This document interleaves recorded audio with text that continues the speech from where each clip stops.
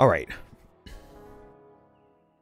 This argument that the spread of fascism and white supremacy across the globe is the product of economics is insufficient. It's incomplete. Before I go any further than that, we should still destroy neoliberalism, right? You know, my economic policies don't change. Socialism will win. You know, whatever cliche you need to hear to help you understand that my economics have not changed whatsoever.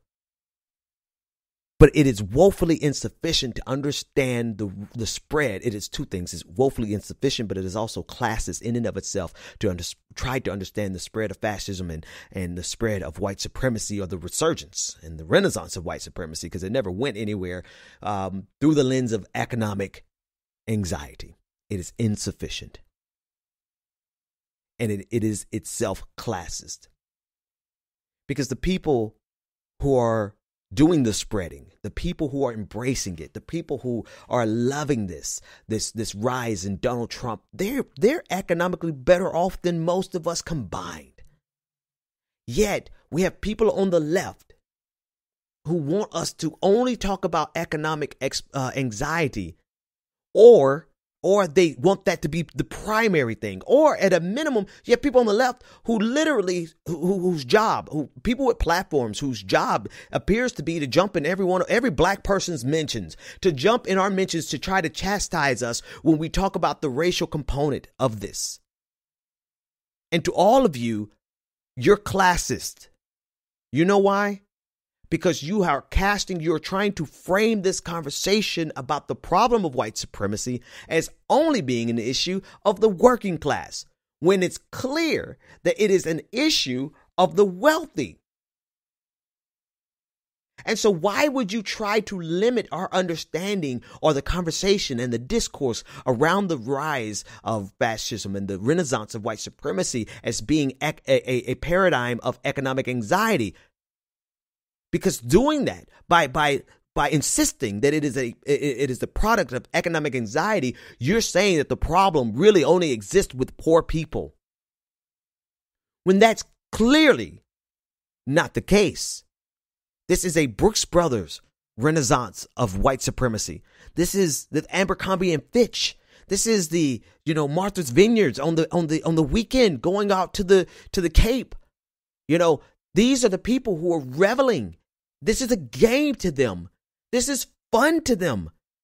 I really question how much real interaction you've had with different levels of racist. I've dealt with the working class bloke who was racist. And I've dealt with the millionaires who are racist. And you know what I found?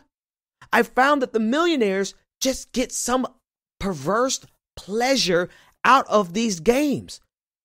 It's like you wonder and you try to understand what drives a person to be a big game hunter, and you just can't quite understand that level of derangement that would drive someone to get pleasure out of killing animals for fun and for sport. It's that same type of derangement that it's hard to understand, but it exists and is highly concentrated in the wealthy. And the upper middle class, white college kids going to some of the best schools in this country. And yet we insist on using the economic exploitation, or rather the economic anxiety model, to understand this and to, more importantly, to address this. But there's no amount of safety nets that's going to stop the Mercers from being open and out fascist and supporting fascism. So the framing is wrong.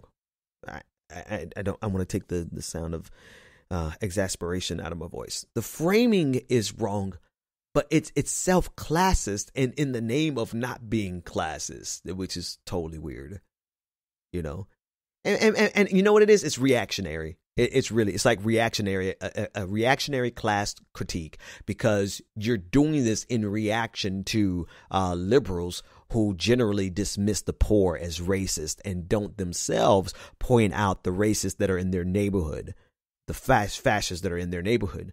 And so in reaction to that, you've created this insistence, this mode of understanding racism and the spread of white supremacy. You framed it, so ardently as being a product of economic anxiety, when in reality, that's a small component of it. The real threat is coming from the upper class and the middle class white supremacists who get shits and giggles out of this.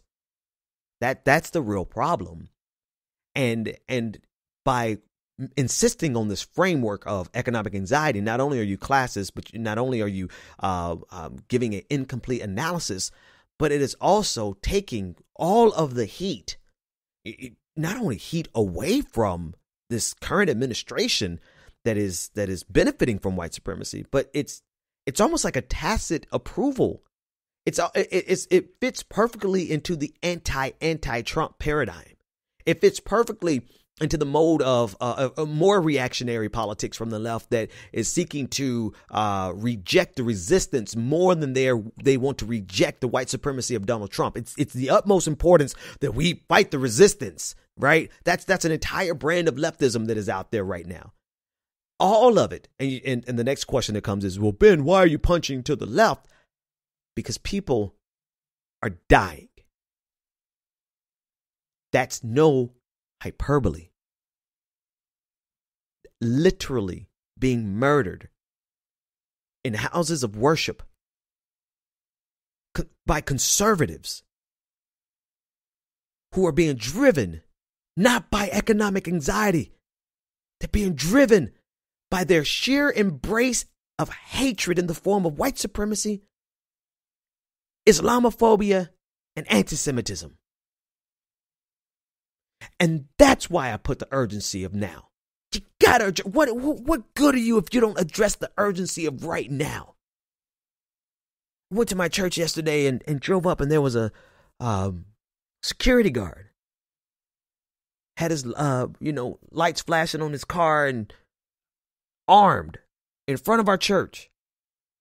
Yeah, I was grateful. I was glad.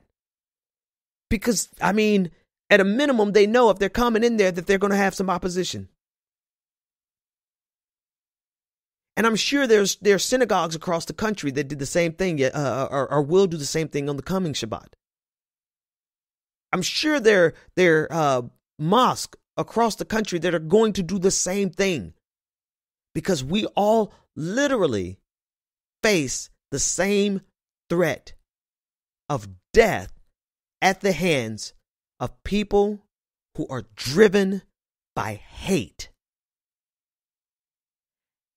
And that hate, while you're taking time to try to understand it understand it from an economic anxiety perspective, they were poor and they were driven to this madness. That hate, that hate can also be understood as a game. That hatred is a game to them. They like it. They do it to own the libs. They do it to get cred in their circles. They do it because, here's another way of understanding this. And sociologists, you guys just point me to all the authors who already said all these things a million times over as I'm thinking of it off the top of my head. I'm sure this is not original, but another way of understanding this is that they have their own communities. They have communities in which they are rewarded for their hatred. And you're thinking that you could lure them away from those communities that have their own rewards with economic safety nets? When in reality, that reward that gives them the sense of satisfaction and sense of owning, of belonging, that reward from their community is far greater than any safety net that you could ever give them. Please, I really do want somebody to just point me to the book that I can read about that on. It just came to me, but I know that there's at least 30 dozen books out there of scholarship that would compare the reward of a community that embraces them versus some type of a tangible reward on the other side, some type of material reward on the other side.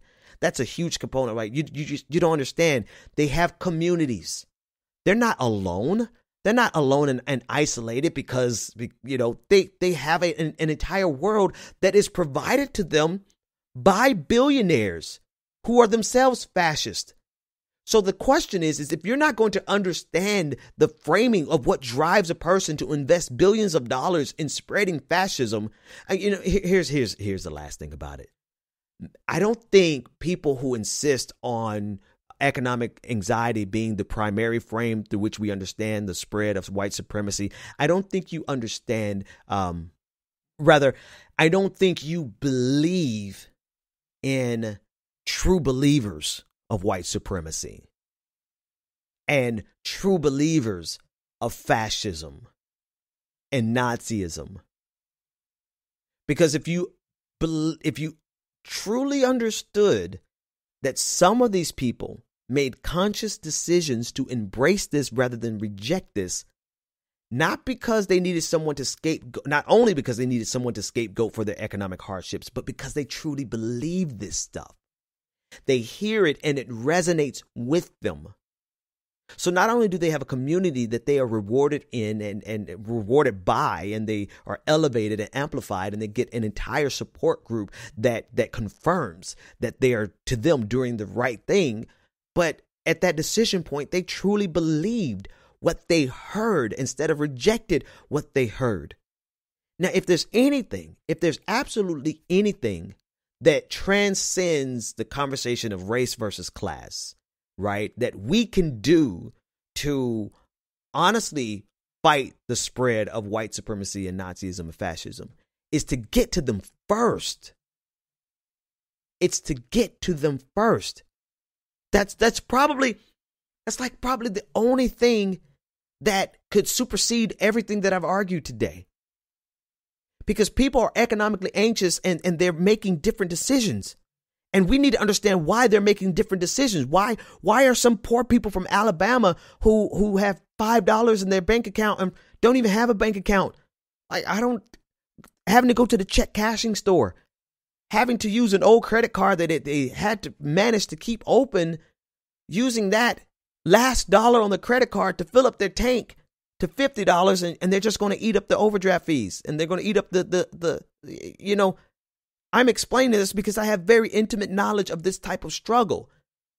But we need to understand why those people who are more economically anxious than the rich, than the middle class, than all these people who get enjoyment out of their racism and for shits and giggles, why is it that we made decisions differently? Part of it could be because of what we were exposed to first. That is a very strong part, but I don't hear anybody making that case. I think Sam Cedar might be making that case, and he's making the case through the sense of we have to have progressive platforms. We have to have platforms to reach these people like conservatives have platforms to reach it. But I don't hear the people who are attacking me because I'm letting you know that we're dealing in an era, the renaissance of white supremacy. The people who are coming after me and saying I'm a race reductionist, which is the stupidest shit I've ever heard in my life. Race reductionist, my ass. Look at what's happened in this past week. But those of you, you're not making the argument that we need to get to them at a younger age and we need to get to them sooner. You're saying that if we just fix the economy, it's going to get rid of this. And I'm saying no, because there are plenty of rich people who are getting pure sadistic enjoyment out of this. And then there are plenty of poor people who are making the exact opposite decision. And instead of embracing fascism, they're fighting it with their lives. So your theory is incomplete. Your theory is incomplete. It's woefully insufficient in understanding the spread, but it is grossly tone deaf at a time where we're seeing people dying, being killed. And fine, I agree, Trump is a symptom. But holy hell, if we've got to treat the symptoms first, because there are symptoms that will kill you. And they will kill you faster than any underlying condition. that's it for today. It's been a long episode. The full podcast is up for patrons. You can get it in one place. Go to patreon.com to hear it all in one podcast. But yeah.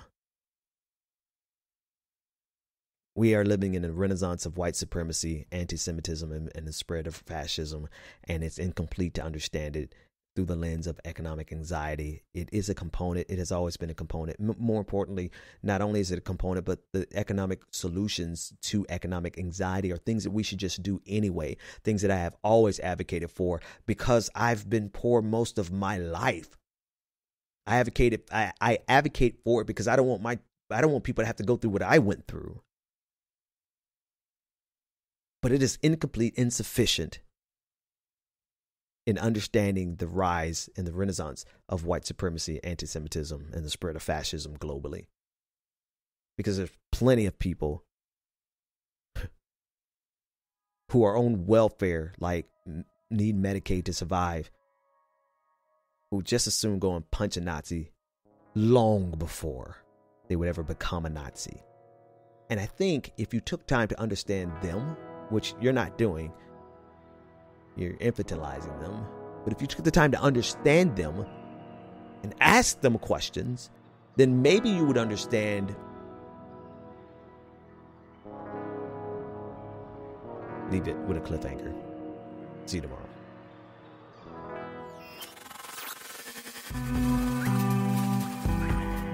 The Benjamin Dixon Show is only possible with listener support. Go to www.thebenjamindixonshow.com to register for our blog and join the Progressive Army.